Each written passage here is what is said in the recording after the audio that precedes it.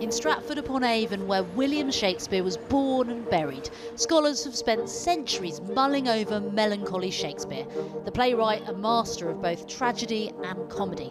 But can you ever have one without the other? When I started doing this, right, in the 80s, I moved to London and I didn't know anyone. So I went on Dateline, right, which wasn't on the internet. You were sent a form in the post, right? Enter stand-up and screenwriter Stewart Lee, who's been busy rewriting Shakespeare. Obviously, Shakespeare's really excited about collaborating with me. I'm sure he's looking down on us now with a tear in his eye. He's certainly looking down, yeah. We wouldn't dream of speaking for the bard, but the Royal Shakespeare Theatre can.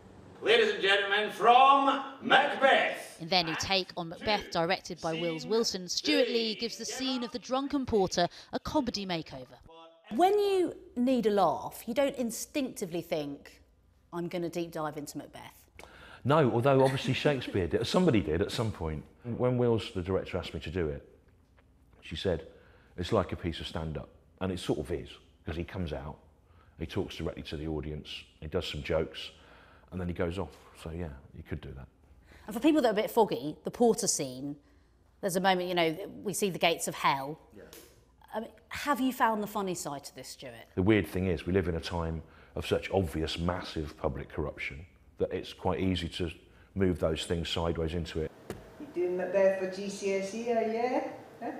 The porter is played by Alison Peebles, who says, don't worry, for the traditionalists among you, she'll still bring some macabre to Macbeth.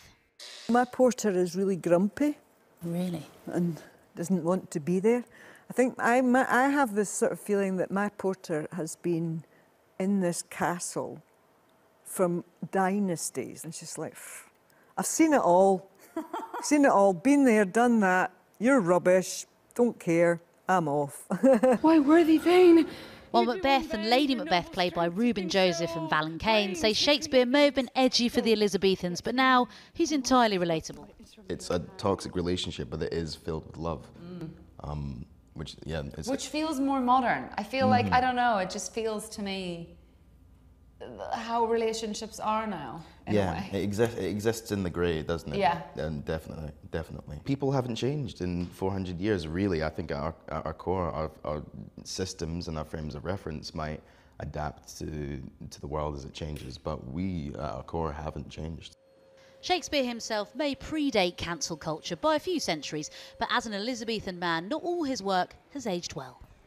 Are you somebody that kind of feels it in the era, for want of a better phrase, that, you know, woke has killed the joke? Do you feel like you're kind of constantly at risk of being cancelled as a comedian? Or no, not at all. I think woke's been a really good influence on comedy. I think that anything that makes people think about what they're doing is really great.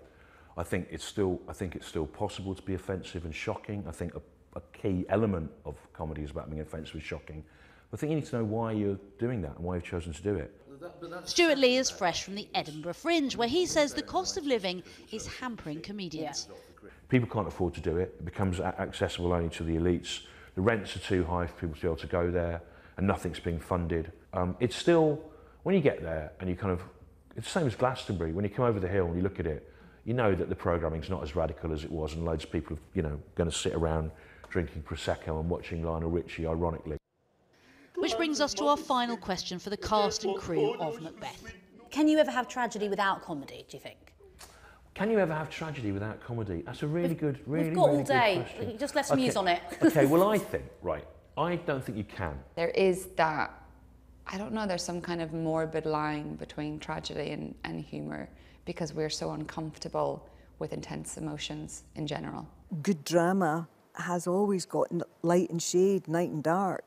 You could be forgiven for thinking some Macbeth productions haven't always been a complete scream, but in this adaptation, Shakespeare has the last laugh.